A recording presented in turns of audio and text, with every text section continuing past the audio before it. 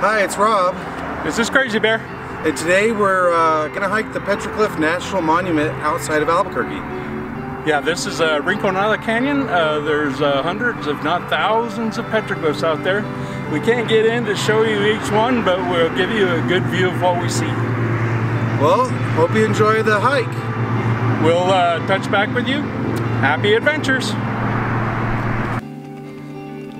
Real quick, before I let you go on with the video, I just wanted to really quickly just explain something.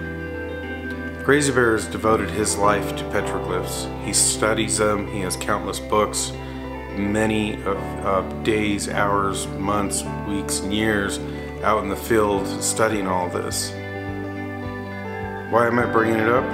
Is because this is a conversation, this video you're going to watch is a conversation that Crazy Bear and I had while we were visiting an area that is near and dear to his heart. He spent a lifetime understanding this art and creating things using the influence of that art, including this piece of rock. This is an etched piece of rock, and this is some of the artwork that Crazy Bear does. He also does photography and digital art, but he's a man who is influenced by his imagination. So, if you are interested in finding out more about his work, please look in the description below and I'll have his link. Other than that, let's get back on the video. Hope you enjoy.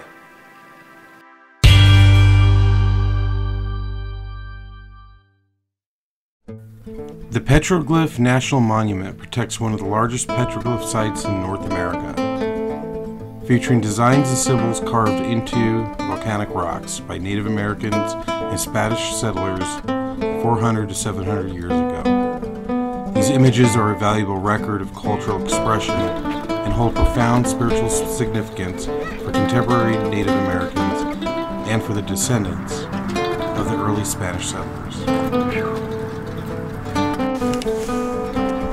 You ready? I'm ready.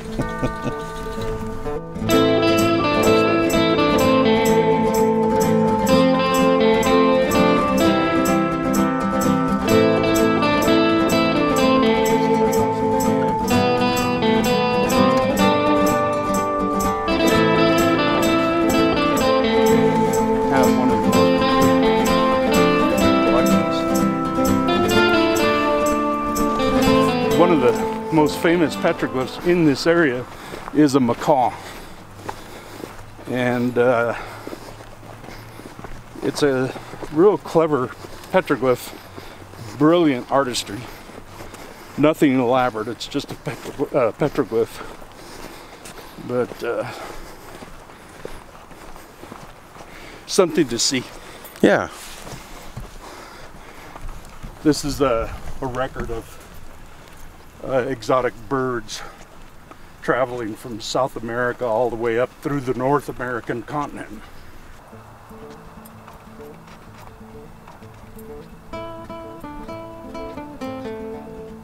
Lava is perfect for petroglyphs. Yeah, the patina is a dark brown to almost black. And when you scrape it or chip it, it leaves an image that allows real detailed images. And this area represents, I believe it to be a record place, meeting place. And the records are indicating the people they're meeting. Because if you go through the Northern Territories, from here you head northwest to the Rio Puerto, and the Rio Puerto works all the way up to Chaco Canyon. That was the course. And then from here all along the Rio Grande, all the pueblos. We have 19 pueblos now. Okay. But in those days there was hundreds of pueblos all along the Rio Grande. So this area right in here is a crossroads. Okay. And a lot of the traders would go west and north, Chaco Canyon, Mesa Verde, and the others would go along the Rio Grande to all the pueblos, all the way to Colorado. Wow. So the one thing that not everybody may know is you kind of specialize in petroglyphs, right? Like you have a whole art form that revolves around the use of petroglyphs. Exactly. Mm-hmm. You want to talk a little bit about that? Yeah. My creation is sharing the creativity and the ingenious art of rock art. That's what I'm all about. I'm not taking credit for any of the petroglyphs that I have. I'm just sharing the creativity of the original art, and I get into the mythology, what was happening in the culture at the time, because it's like a newspaper. Mm-hmm. It's just like a news media. It tells you what's happening. You can see war, you can see famine, you can see family, you can see pets, you can see the death of pets.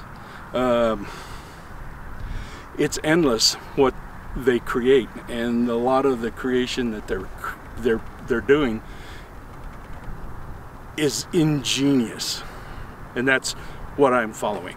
I have a few petroglyphs that I created on my own as if I lived during that time. Mm-hmm. But I give that credit. They don't live anywhere other than on my Talking Canyons. Talking Canyons is my studio, is my computer. Gotcha. Okay. Well, let's keep going and see if we can find some.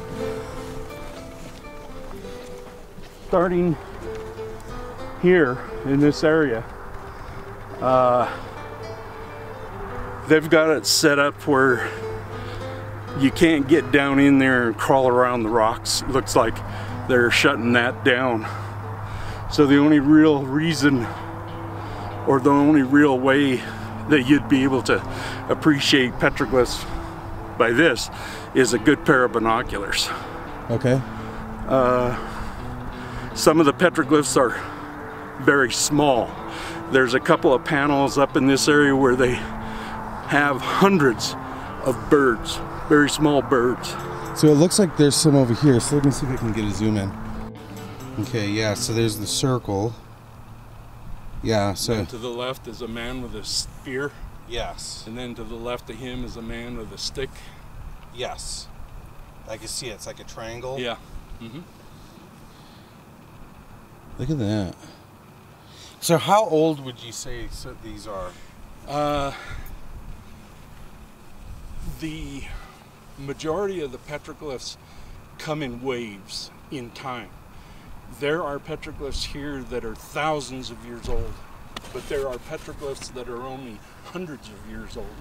During the height of the trading from South America, there were large groups that would move north, and there would be sometimes 50, could be even 100 people, and they would come out, and the people that would meet them, it's kind of like if you'd think of it in a farmer's market. They all come, yeah, and then they wait. They may be here days waiting for them to come, but the traders, and I'm not saying that they meet here, but they may come and decide out of the 50, 100 traders, you go this way, we'll go this way, we'll cover this territory, you cover that territory. Right. But they'll stay here days, resting, recuperating, reconnaissance. There's a lot of pueblos along here, all along this, so there's plenty of food, plenty of shelter, plenty of materials to put their stuff together, and then they would go out. So the people that were here were leaving their marks, and all these marks mean something. Right. All these marks are a message, a recording of time.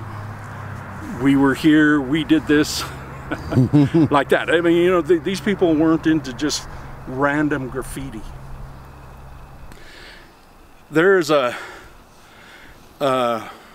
source of news, a source of story, a source of drama on a lot of these petroglyphs that are out here. And out here, but I can't remember exactly where it was, but it's out here where there is, and you won't find these in any books or anything, but there is a man who is in a squat position, who has a smile on his face, and there's a long snake.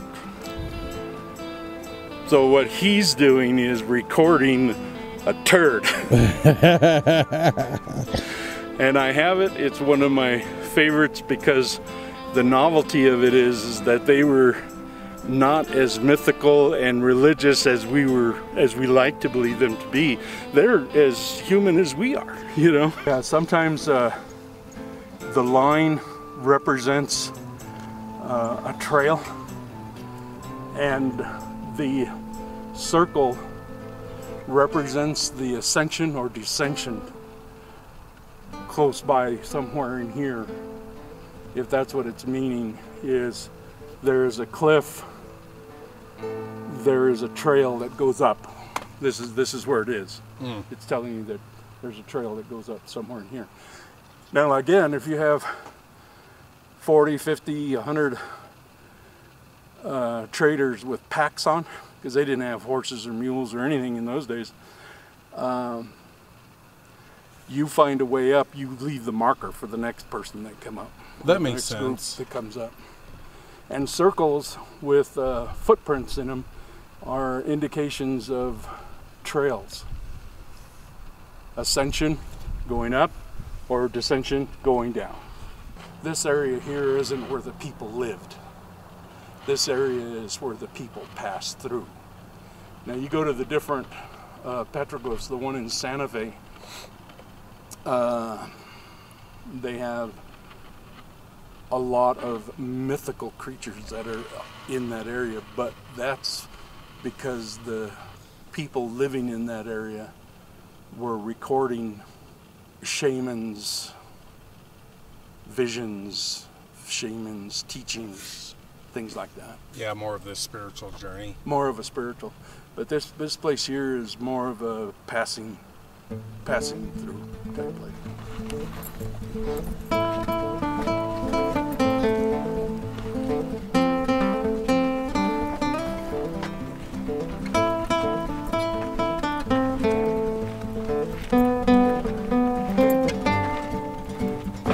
The color is showing the age of that petroglyph. The newer colors, the rock just above it, see all those bullet marks there? Somebody's been shooting that with a rock, with a pistol. See the color? See that color? Yeah. That's new. See the color on the petroglyph down below? That's old. That's an original petroglyph. That's a parakeet. They're twin birds. See them? Yeah. They're twin birds. They're probably tied together on the stick that they carry like that. Wow. And there's a million of those parrots, parakeets, macaws. Do you know what those ones are? The one below it that has a gecko? Is that you said? It looks like a gecko. The one on the right-hand side, yeah, has a long tail. Yeah. It looks like a lizard, a gecko, and then right below the bird, it has the line with the two crosses on it. That's a dragonfly, and the one on top of it is either a roadrunner or it doesn't look like one of the exotic birds, because their depiction of exotic birds are a little more flamboyant, because if you look at the petroglyph on top, yeah, see how they go through the detail of the shape of the head, the length of the tail. That one on the bottom there is more like a roadrunner. Oh, I see. Yeah. The scoop, and then it looks like an E. Well, that E is actually a sparrow. Okay. They're common to out here, and you only see them in the afternoons and the evenings when they're out here feeding off of the bugs and the rocks and stuff. But you'll see that symbol out here. Remember I was telling you that rock that had hundreds of them on there? That's what it is, one of those. Okay. And for whatever reason, they recorded all those sparrows. But they show a lot of eagles, sparrows, robins, roadrunners, and some that even look like roosters, but they're not. They're roadrunners. They're New Mexico roadrunners. They're just recording them. Wow. Pretty cool. Very cool. We'll go up and I'll show you the macaw. The interesting thing is there's a lot of domestic animals, dogs, pets, probably hunting dogs, companions, and there's a lot of them out here. So I've got a collection of dogs, coyotes, another collection of heads and ceremonial masks, and another one of birds. All kinds of birds, all kinds of birds.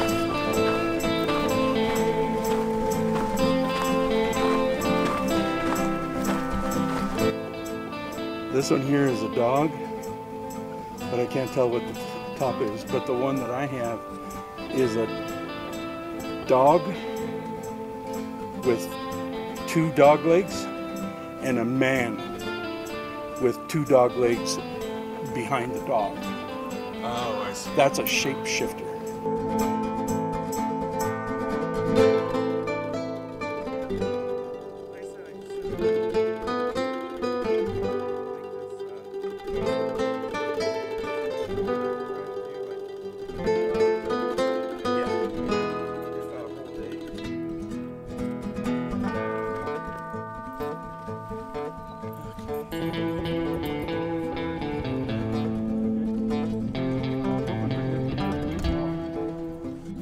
Okay. So this image here is a ceremonial dancer. Me, I believe it's Laguna. Laguna is south of Albuquerque. Isleta.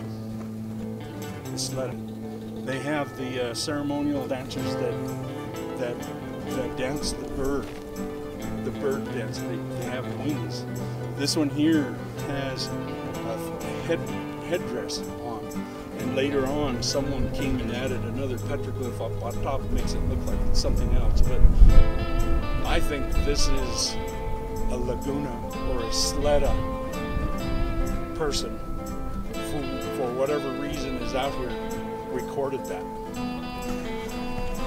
Robert, this is the type of stuff I do all my life. I would sneak off with you guys, and then when you became old enough, I started taking you with me. Yeah. And we're still doing it today. 3,000 years later. Yeah, 3,000 years later. Because I got the guy in the back, you see up there with the tail? So you got the... No, that's not a tail. That's an interesting thing. It's a bear's claw. Oh, okay. Well, what do you mean? Because like it looks like a dude, and then he has something dragging behind him. It's no. See, it has the R and then the pot, and then to the right. He has a beak, and he has the feathers, and then his head's there, and you see one eye. He's looking that way. His beak, he's looking that way. His shoulders go down. He has one arm up, and I can't see the other arm. But then his body goes down, and the right foot is a human foot, but it has a bear claw on it. Oh, okay. And the other is a foot. Okay. He's a man of the Bear Clan. There's another petroglyph around here. I don't know where it is. It may be on another one of the Boca Negra or Piedras Marcadas, but it has a circle and a cross. And somebody went and put an add-on to it of an arc going all the way down. The symbol of Native American is the natural symbol, which is a circle. Trees around, teepees around, water's around, water drops around, everything's around. The natural symbol for their religion or their way of life is nature. And then Christianity comes in, so there's a circle and a cross. Mm. And somebody put an arc on the cross. Wow. And there's the image right there. See that right there? Hold on, There's the cross. Let me. And there's the circle. And somebody added an arc on the cross.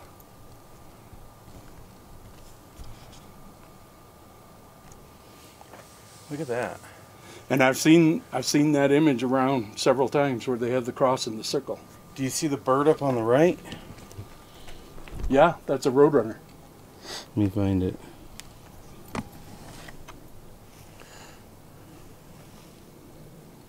There it is. And he said that's a roadrunner? Yeah. Wow. Beep beep. Yeah. Beep beep my ass.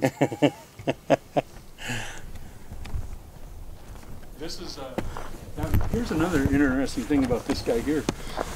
There is a lot of petroglyphs in this area here, and if you spend any time out here looking at petroglyphs, you start seeing signature marks, characters marks that tells you that that person made that one too. That one made that one too. That rock there with the natural formation of the eyes, nose, and mouth, and it's got a real light pecking or scratching of the shape of the head. And if you go through and you look at several of these other natural formations of eyes, nose, and mouth, it has the same taste, The style. style of that artist. So that artist, you can see his markings where he's made actually more and more. So in that essence, or in that sense, he's creating something artistically. I was born in this what we're doing here today. I was born in this. Yeah. My mom introduced us to this. We were hiking while I was still in blankets, you know, and all of us spent our entire lives following my mom around like little ducks. She used to write her poetry, and we'd go into the desert like this, and she would read her poetry to us, and we were following her. Can we go home now? I'm tired. I want to go home. I'm hungry. But later on in life, I found out that every one of the poems that she wrote was about us. She called us the wind, the sage, the rock, the sand, but they were all about us. And that's what we were brought up. And her message to us was, I'm teaching you how to dream. Oh wow. That's why I'm so thrilled that you're here with me today. Oh, okay. Nice. Because I'm teaching you how to dream. I'm teaching you what I was taught. Well, I wanted to come out here because this is your element, right? This is what that's why we started off the walk with this being your art, the premise of your art, the basis. And we just gave a good explanation or demonstration of more than just two. Right. I mean, we looked at probably a dozen, and we didn't even film hundreds. Yeah, exactly. You know, so, and each one of them, some of them are just, I'm bored, I'm hungry, and I'm gonna etch something. Others are, you know, we have to wait here 3 days for Joe to show up. You know. Yeah. Or look what I did. Yeah. It's exactly what it is. There's nothing different in the mindset today than it was 500 years ago. Wow. Human beings. Well, let's go ahead and head back and get some water and stuff. Let's do that. Okay.